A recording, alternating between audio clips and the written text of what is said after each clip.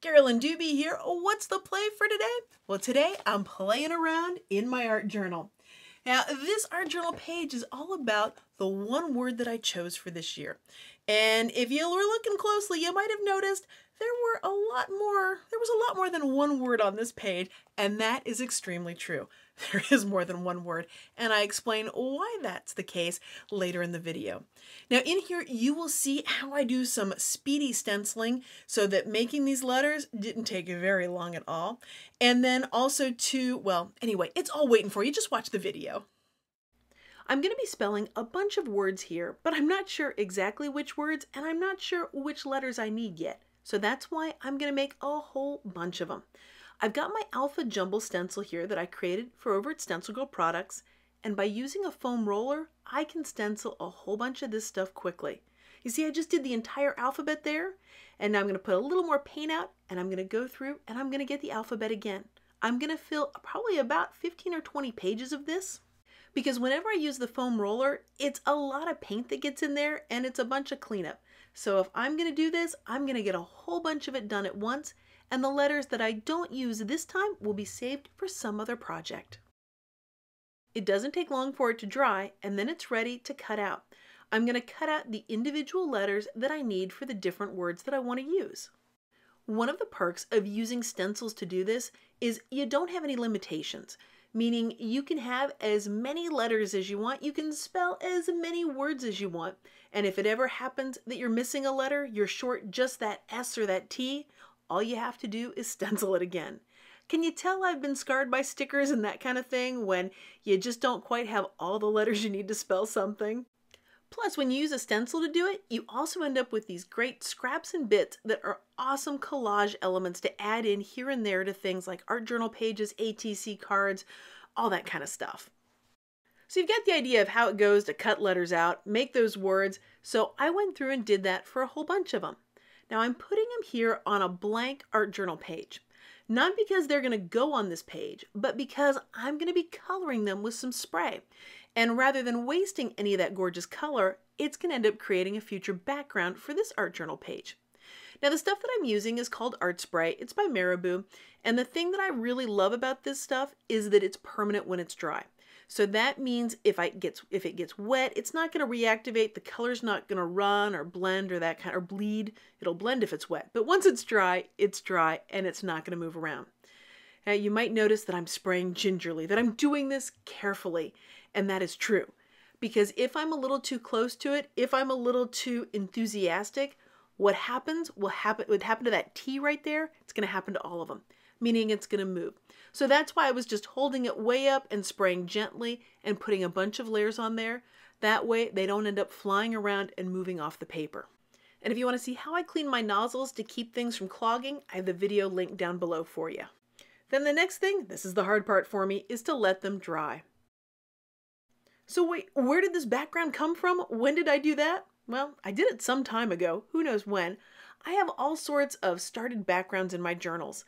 And when I'm working on something and I need a background, a lot of times I just flip through my journal and see which one calls to me. In this case, it was this stenciled spray inked background that I had. I thought would be perfect with these words.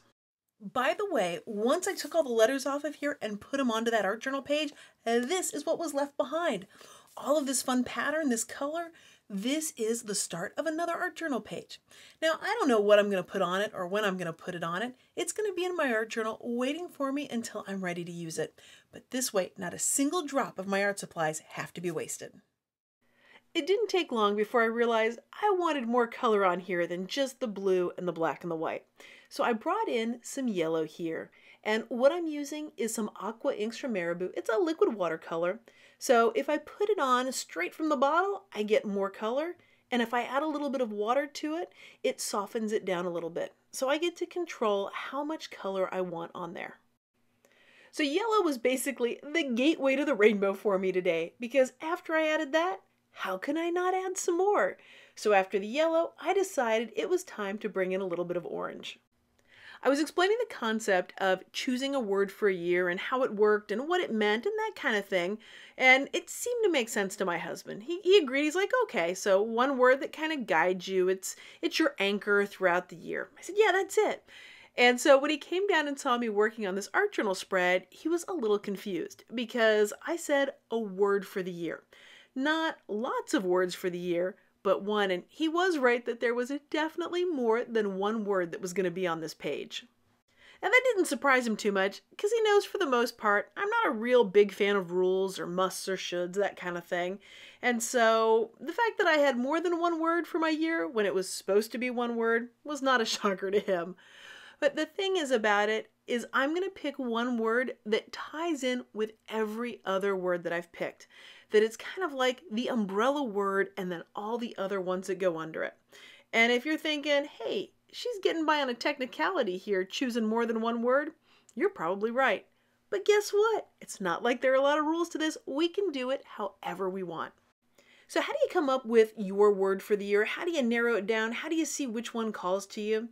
Well, one of the things I love to do is look through lists of words. And the list that was most helpful to me this year was the one from inside my Facebook group. I asked everybody what words were calling to them for this year, and we created a giant list of them, and you can also see why some of the people chose that word. That was also extremely inspiring for me. If you're on Facebook and you like groups where people are supportive and kind, where people are sharing what they're creating and they're sharing their thoughts and ideas, because it's a great place if you've got a question to find an answer, then check out the free group called Rediscovering Your Creativity over on Facebook. And yep, I'll have a link down below for you. Now that I've gotten rid of all that white space and added some color, it's time to get the words put back on here. Now, if I was a wise person, I would have stacked them neatly and made it so that I could very quickly move these words over, but, well, I'm just not thinking that carefully about this, so I'm just simply getting them back on here. Probably not in the exact same place that they were before, and guess what? I don't think that's going to be a big deal. But what is a big deal to me is actually making sure that I can spell the words, and I'm looking for a lost letter, and then I realized, oh wait, that's not even the word. That's why the letters weren't there. That wasn't the word.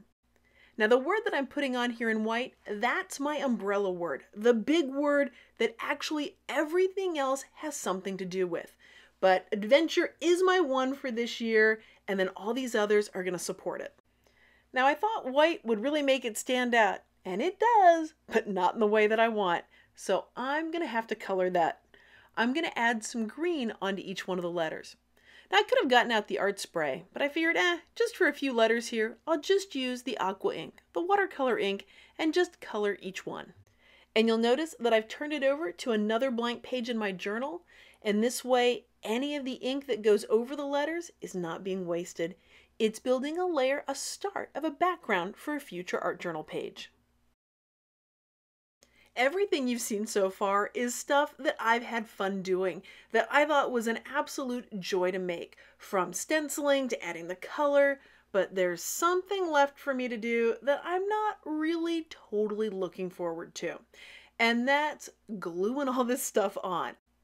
Perhaps you're wondering why I chose glue stick instead of gel medium to do this. Well, it's because the glue stick was right there, and it works just fine, so that's why I'm using it. But I easily could have used something like gel medium to do this too. It's not like there are rights or wrongs with this, it's art journaling. Now, over the next year, I know I'm in for an adventure because there are some things on the horizon that, well, there are going to be some challenges to it, but good challenges, exciting kinds of challenges. And also too, now that I've hit a different age, I passed one of those milestone birthdays, and it's like, oh, things look a little different on the other side of it, so I get to kind of look at things in a whole new way. And that's what I'm journaling about underneath each word. It looks like scribbling, but it's really not. I'm thinking words and I'm writing what feels like real words, although if you can't read them, don't worry, neither can I.